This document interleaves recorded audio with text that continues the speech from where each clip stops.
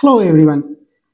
In this video, I will show you that how the data is passed from the client to the server.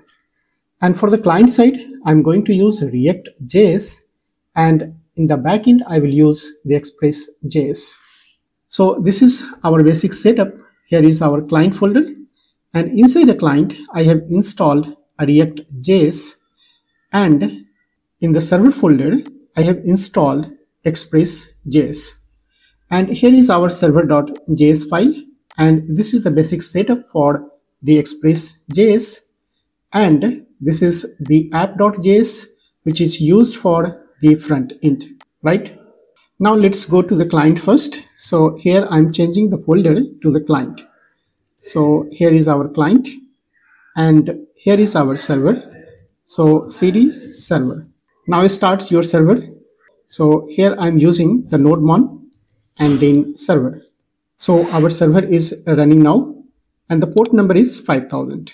And to communicate with this port 5000 with the front end, I have used the proxy setting inside a package.json in the front end. So here you see that I have used the proxy setting HTTP localhost, and the port number is 5000. Right? So this is all about the basic setup of our project. Now come to the front end and create a form for user login. So I'm coming to the source folder inside a front end. And now inside the components, we have to create a form. So let's create a file, and that file is called, suppose, user login.jsx. And this is our functional component. So I'm creating here rfce. And let's import this file inside our app.js. So here is our user login, and this is imported in this file. Now let's start our client. So here is our npm start. Alright, हमारा client भी अब run कर रहा है यहाँ पे React.js, और 5000 port पे हमारा server run कर रहा है. So let's come to the browser and check whether it is running or not. So here is our client, that is React is up and running. और यहाँ पे हम लोग दूसरा टैब ओपन कर लेते हैं और यहाँ से चेक कर लेते हैं कि हमारा 5000 पोर्ट पे एक्सप्रेस रन कर रहा है कि नहीं. So here is our 5000, and we have not written any endpoint for the server. So come to the server and write down our endpoint. So here I'm using the /API, then it will respond back that from server. So let's save it and come to the browser and write down here the API, and we are getting here the result from server. So our front end and back end both are running. Now come to our component user login, and inside this component, let's create a form.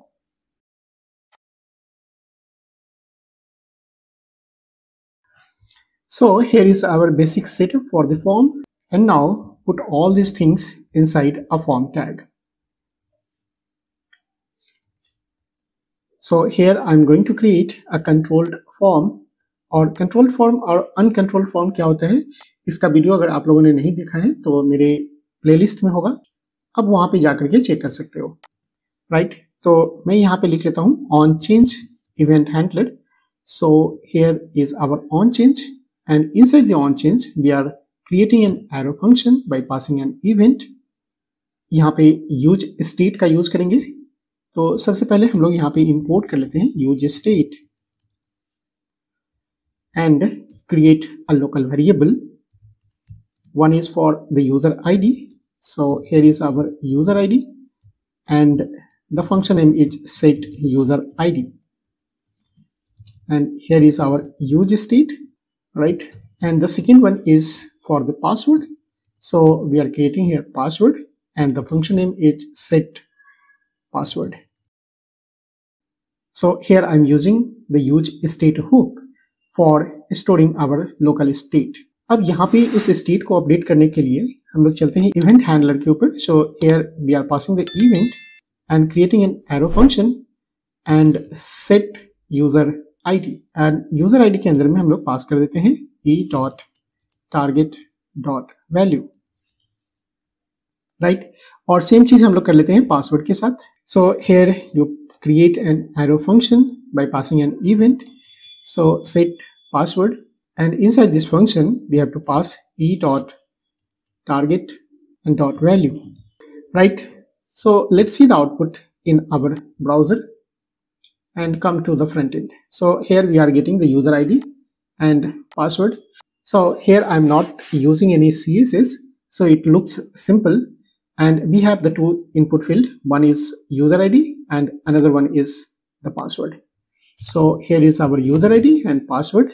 And once you click on the login form, then this data is to be transferred to the Express server.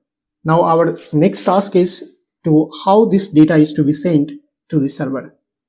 So come to the VS Code again. And here I will use the fetch API for sending the data to our backend API. So I'm creating here on submit and create a function that is the handle form. Now create a function that is called the handle form. So here is our function handle form, and inside this we have to pass an argument that is called the event. And first of all we have to prevent the default behavior of the form. So here is our event dot prevent default, and now let's check whether it is working or not. So inside our log we have to display that clicked, right? So once you click on this button, then you will get here the message clicked in the console. Now come to the browser and let's see the output. Go to the inspect and open a console, and once you click on this button, then you will get here the message clicked. So everything is working fine. Now let's create a fetch API. So inside a fetch we have to pass an URL, right? तो server पे हमको कहाँ पे hit करना है उसका पहले हम लोगों को एक URL क्रिएट कर लेना है. So app dot, यहाँ पे हम लोग कर रहे हैं post data. So we are using here the HTTP post request, और यहाँ पे हम लोगों को एंड पॉइंट बताना है. तो यहाँ पे मैं बता देता हूँ API/login and then request and response. Make the arrow function, and here we will return a JSON data. So here is our response.json. Inside this we will return a JSON information. So this time I'm suppose writing here the message, and the message is form submitted. अब हम लोग यहाँ पे आते हैं अपने user form के अंदर और यहाँ से उस URL को एक्सेस करते हैं, राइट? तो हमारे पास क्या है URL का and point, that is called the API login. So come to our form, and inside the API fetch API we have to use the /API/login, right? And then we have to pass an object. So here inside the object we have to mention the three information. The first one is the method name, and this time I'm using the method as post.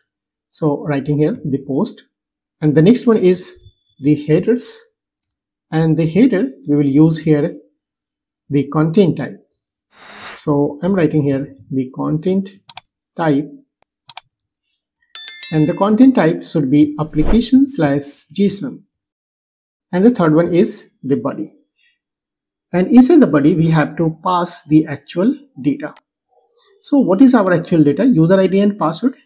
So let's create an object here that let user data, and inside the user data we are passing the user ID and password. So here is our user ID, and user ID is user ID, and the next one is the password, and we are passing here the password. तो इसको भेजने से पहले सबसे पहले हमको इसको convert करना पड़ेगा JSON फॉर्मेट में. JSON फॉर्मेट में कन्वर्ट करने के लिए हम लोग यहाँ पे यूज करते हैं JSON.stringify, और इसके अंदर भी हम लोग पास कर देते हैं यूजर डेटा को, राइट। तो यहाँ पे हम लोगों का काम हो चुका है। ये यूजर डेटा अब हम लोगों का जाएगा इस बॉडी के फॉर्मेट में, और यहाँ से जो डेटा जाएगा वो रिसीव हो जाएगा हमारे पास सर्वर में, और सर्वर में जो डेटा रिसीव होगा उसको हम लोग एक्सेस करेंगे request.body के थ्रू, राइट। तो यहाँ पे हम लोग इसको कंसोल करके भी डिस्प्ले कर सकते हो कि आपका जो request.body आया है वो क्या आया है।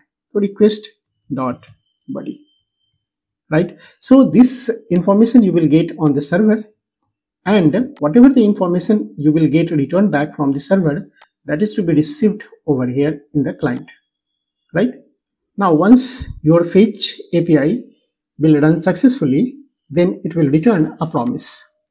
So this promise is to be handled by using then, and here you will get a response, and this response is to be converted into JSON. So here I'm writing the response.json, and once it is converted into JSON, then it return again a promise, and this promise is now handled by using then, and here you will get the actual data, and this data can be processed over here. तो यहाँ पे मैं print कर लेता हूँ console log. So इस data को भी यहाँ पे हम लोग प्रिंट कर लेते हैं, और इसको प्रिंट करने के लिए हम लोग यूज कर लेते हैं log data, right? Now come to the browser and refresh the page. Here I'm using the user ID is admin and the password is 12345, and press login. And here is our message taken from the server. That message is form submitted, right? And now let's come to the server and see that whether you are getting the information or not.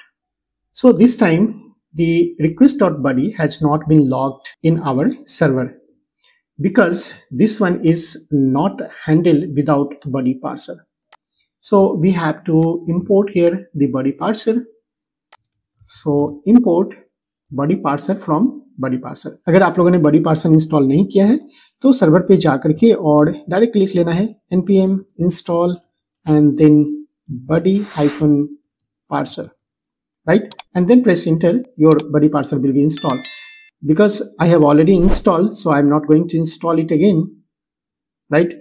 So I have just started my server. So our server is working, and now use this body parser as a middleware, right? So I'm using here the app.use and then the body parser. So here is our body parser.json. Now let's come to the browser and again try to hit the login form. So I'm pressing here the login form. Again we are getting the information in the client side. Now come to the server side and get the result. User ID is admin and the password is 12345, right? तो अगर आप चाहते हो कि ये जो user ID और password है इसके थ्रू हम लोग कुछ ऑपरेशन परफॉर्म करें, तो आप यहाँ से request.body से डेटा को फिल्टर कर सकते हो जो आपका यूजर आईडी है और पासवर्ड है। तो अभी के लिए अगर मैं इसको कमेंट कर दूं और यहाँ से मैं यूजर आईडी और पासवर्ड को एक्सेस कर लूं, तो यहाँ से हम लोग कर सकते हैं कि मुझे चाहिए user ID and password from request.body, right? अब यहाँ से मुझे यूजर आईडी और पासवर्ड को चेक करना हो तो आप यहाँ पे डायरेक्टली चेक कर सकते हो। फॉर एग्जाम्पल अगर आप समझते हो कि यूजर आईडी एडमिन ही होना चाहिए और पासवर्ड भी रूट होना चाहिए, तो आप यहाँ पे कंट्रोल करके चेक कर सकते हो that if user ID is equals to admin and password is equals to root, then we have to process something, right? तो यहाँ पे अगर आप चाहते हो कि कंसोल लॉग कर देते हैं तो यहाँ से आप कंसोल लॉग कर सकते हो और चेक कर सकते हैं you are a valid user. और अगर ये गलत होता है तो इल्स पार्ट में हम लोग यहाँ पे लिख देते हैं you are not a valid user. Now come to the browser and here I am pressing login form and let's see the output in a server that it is not a valid user. So I hope आपको ये video समझ में आया होगा। So that's all for this video. We will see you in the next video.